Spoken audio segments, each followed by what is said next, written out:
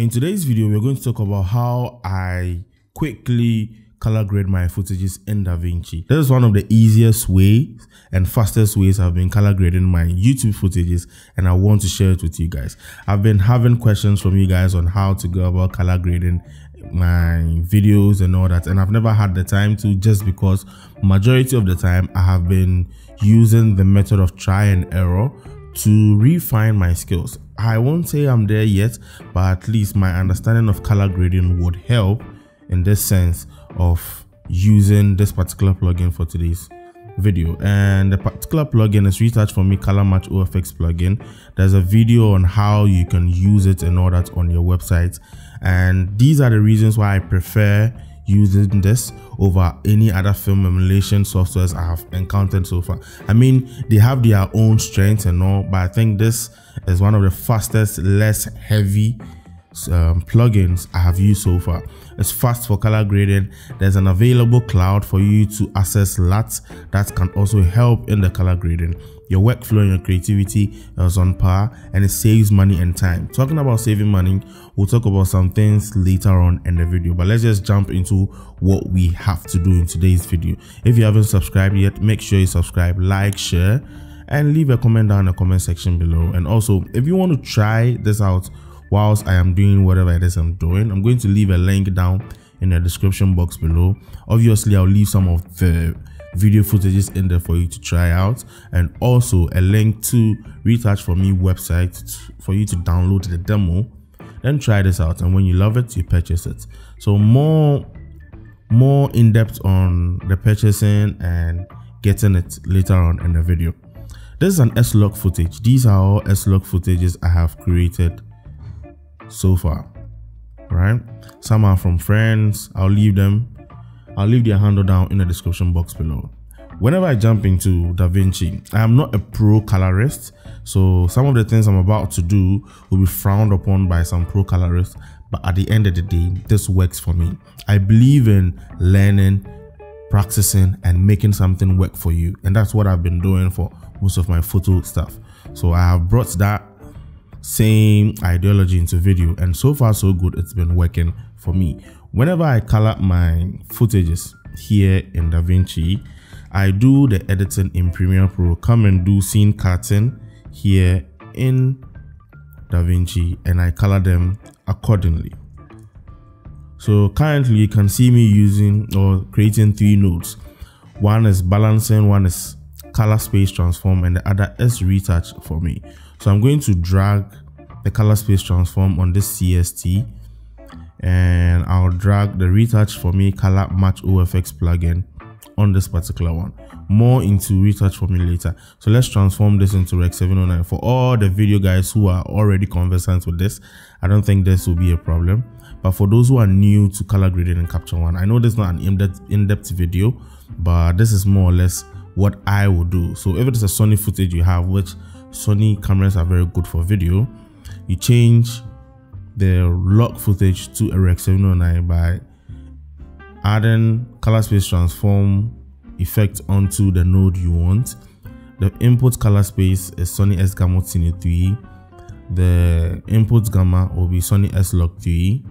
Output, I'll look for Rec 709, to which every device I know out there previews their footages in, and the output gamma will look for Gamma 24. That's the default for every device out there that I know of.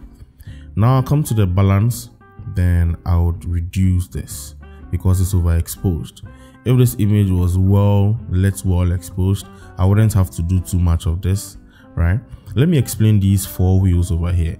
From my left, we have left equivalent to shadows, gamma equivalent to midtones, gain equivalent to highlights, and offset equivalent to the exposure slider in any editing software. This is closely related to, I won't say related, it's closely or it's similar to that of Capture One, and that's why it's easy for me to be able to use this color interface here in DaVinci. We have temperature, we have tint, contrast, pivot, and mid detail. This more or less is more like contrast, this is like clarity or structure, and this would give clarity and sharpness to most of the things you would want to do over here. You have color boost, you have shadows, highlights, saturation, hue, and luma mix. All right, let's go ahead and make sure we have our image looking, or our footage. I'll be interchanging image and footage just because, you know, I'm a photo guy, so excuse me. I'll go into my curves by going to this side and looking at the scopes, our waveform. You realize our blacks and our whites are not clipping. Our footage is mostly found in the midtones, and we are losing out on the contrast. So what I'm about to do is to add some contrast into this by pushing blacks and whites in. And looks a little bit faded. I'll come back to my color wheel, and because I always say this, your color information are mostly found in your midtones, I'm going to bring back details into the midtones, then expose the highlights. Right, we are going to be clipping on the outfit, so let's look out for that too. So dim this down a little bit, this also, and there we have our two transformations. So color space transform for our Rec 709 and balance just to bring back our footage to looking like this. That's so far what we have done. RETOUCH4ME, the plugin, RETOUCH4ME Color Match OFX plugin helps to reference color grades from images you have, like I said in the beginning. So I'm going to choose a reference image. I'm going to work with this particular reference image. Take a look at this. Notice the color grade. We have some reds, we have some browns. I mean, reds and browns play together. We have some toned down whites. Overall, the luminosity is not as bright as you would see. So that means the whites are toned down, a little bit washed out, but there's some contrast in there and all that. Let's pick that. And this is how RETOUCH4ME analyzes that particular image and gave us this particular grade. So we have certain sliders over here to readjust this for this to work for us perfectly. We have color match blend, which mostly I leave at where it is. Match smoothing. Match smoothing is sort of related to how colors blend amongst the tonal ranges available to every footage out there. Match luminance is how bright or how dark you want to match the brightness of the said reference image to your footage, and matching the color, of course, it's evident by showing you what the slider does. So I'm going to keep this 100, and what I'll do is to match smoothing. I'm going to move this all the way to 100 or 1.0000 here in DaVinci. What I want you to pay attention to is that mostly the match smoothing doesn't work perfectly, but for whatever reason it's working for this, so you would have to readjust to make it work for you. What I have to do now is to bring down my luminance, and I think this is working perfectly.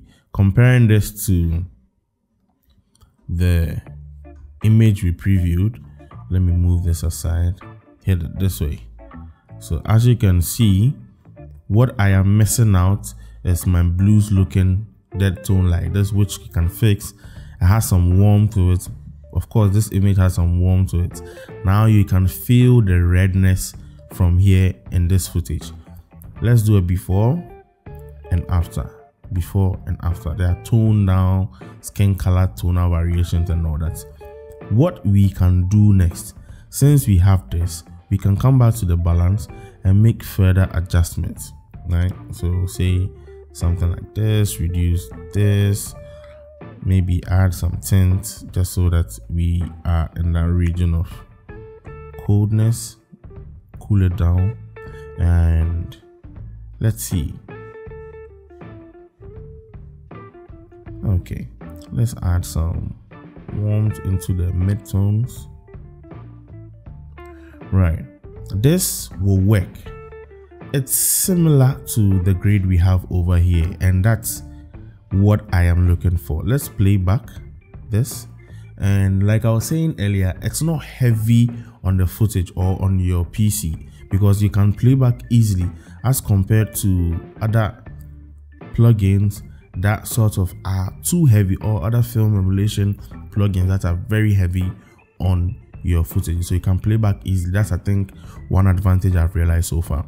I want to take this thing to the next level, right? But let me try. Yeah, let's take this to the next level. I want to make sure the skin tones are popping. I want that melanin feel from it. I'll come back to my balance. I forgot to add some color to this, just so it looks a little bit rich. So what I do most of the time for skin work, I'll create another node. Let's rename this to skin work, right? Pick up our qualifier, pick a skin color. You can see that it moved from whatever preview you have over here to a selected mask.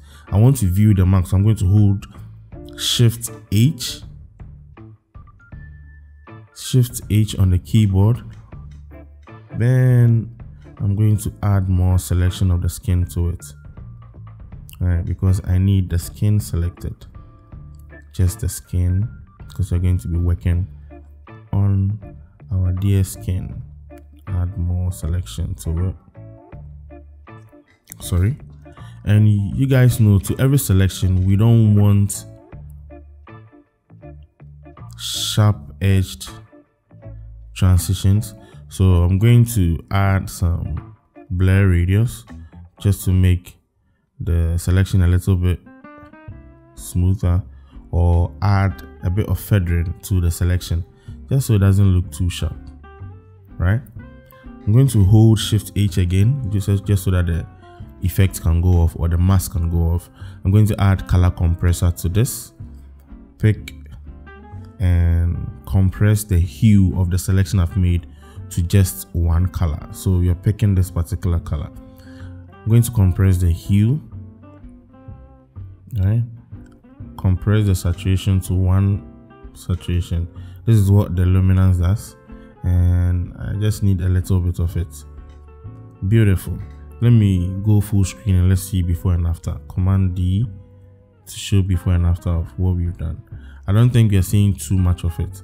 What I then do is to come into my color wheel and reduce the midtones, right?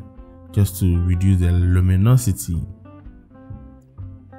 of it. So Command D, as you can see. Now let's play it back. We have our skin looking very, very sweet. Just take a look at that.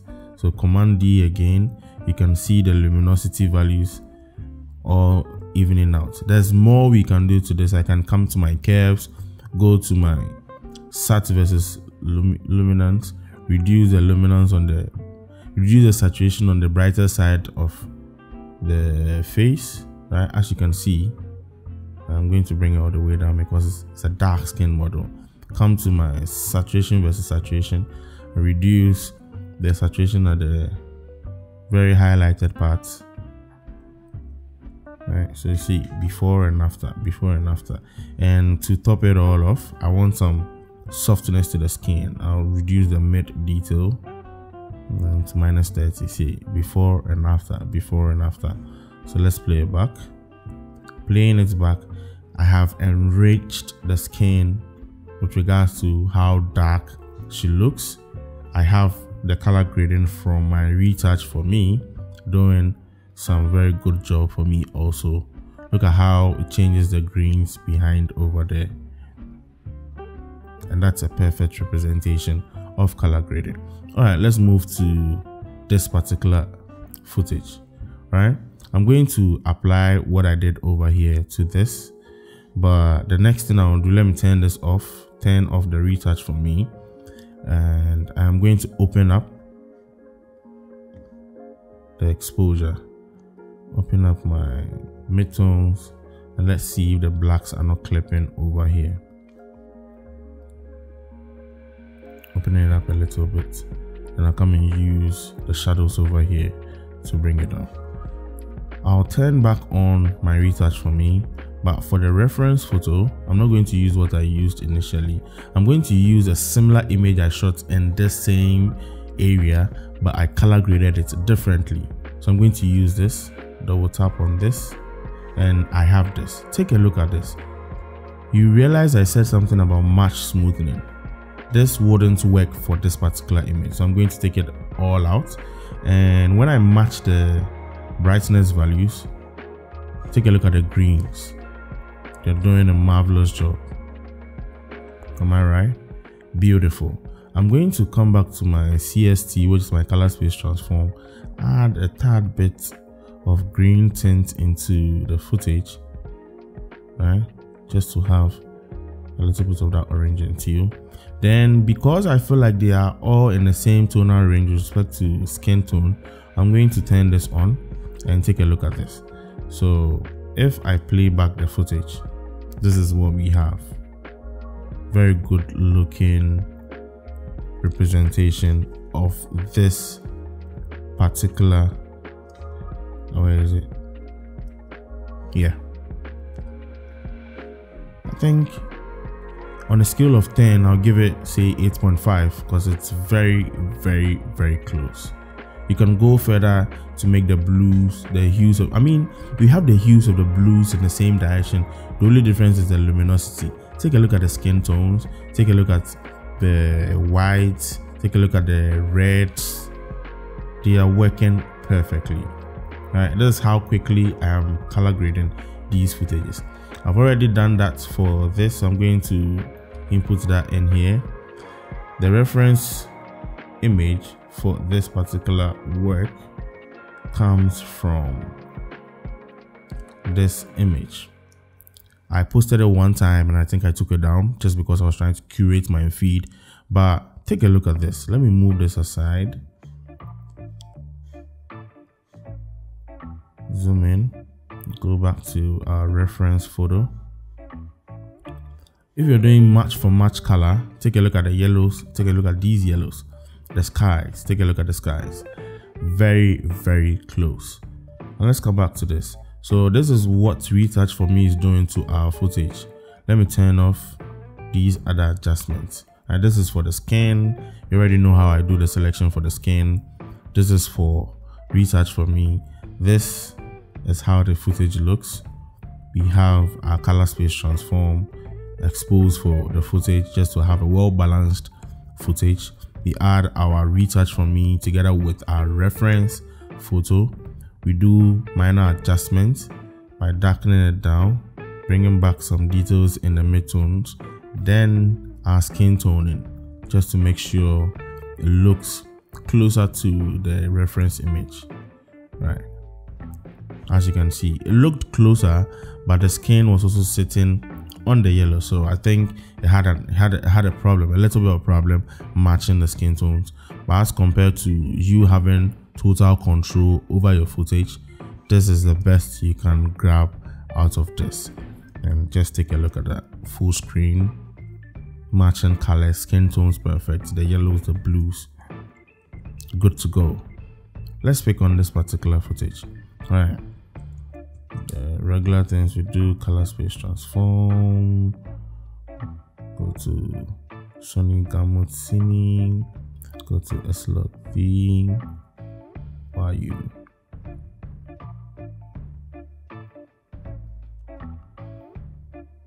to Rec 709, and output gamma we can do 2.4. Okay, so let's fix this. Add some blacks to this, some white, right? Some more blacks. Come to our color wheel. Let's drag the midtones down, open the shadows so that we can have some details in the hair, and reduce our highlights. So let's play back the footage. This is how it looks like, right? Let's drag RETOUCH4ME into this. Go to choose our reference photo. I think I would want to use this image as a reference photo because of the browns, the brown toning.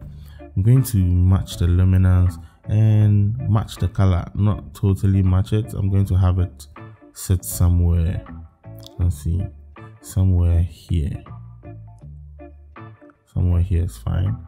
Let's see, matching the color blend, color match blend, and let's, okay, so this is before RETOUCH4ME and after, before and after.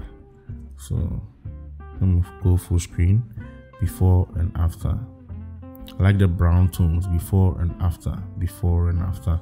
I like the color change in the blues, as you can see. I like what it's doing to her skin, how the whites look now. Perfect. Can do more. Maybe bring down, go back into, yeah. Then add some color boost to this and take a look at that. So let's come back to before and after, before and after. As you can see, very beautiful. All right, the next footage probably use the same thing. I think I'll open this up because we are clipping too much, right? Let's boost our whites up a little bit more. Let's see, before and after. Yeah, I like the brown tones. Before and after. Take a look at the surrounding or the supporting people in the footage. Just beautiful. Just beautiful. This footage provided by thejoeydutch. Okay, so sunny as Kamut. We go to, I wanted this video to be a short one, but just because you guys know I like exploring a lot, or explaining, sorry, the right word was explaining. I want you guys to get it. I want it to be easy. And I know people still ask questions, but yeah, so that I can refer you to when I was explaining too much. All right, so with this, I'm going to introduce a RETOUCH4ME. RETOUCH4ME, I'm not going to use a reference image for now. RETOUCH4ME also has available a cloud-based LUT for whatever it is you want to do, right? So all you have to do is hit on LUT manager.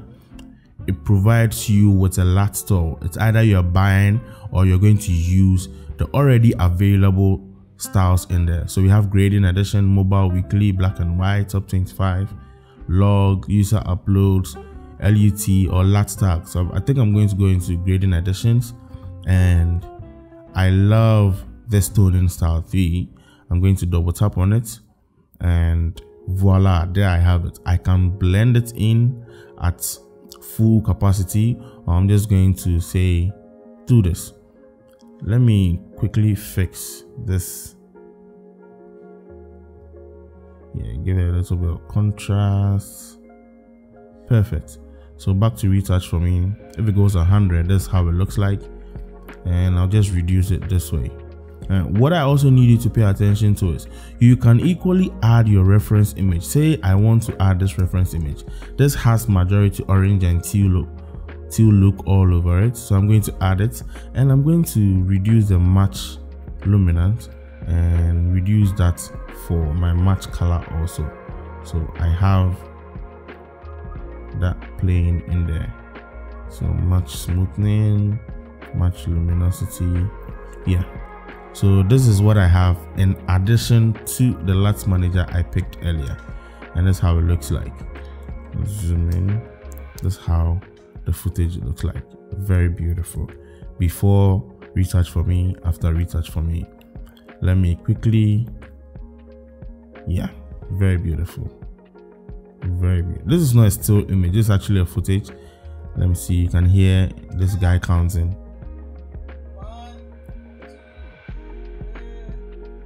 Very beautiful footage.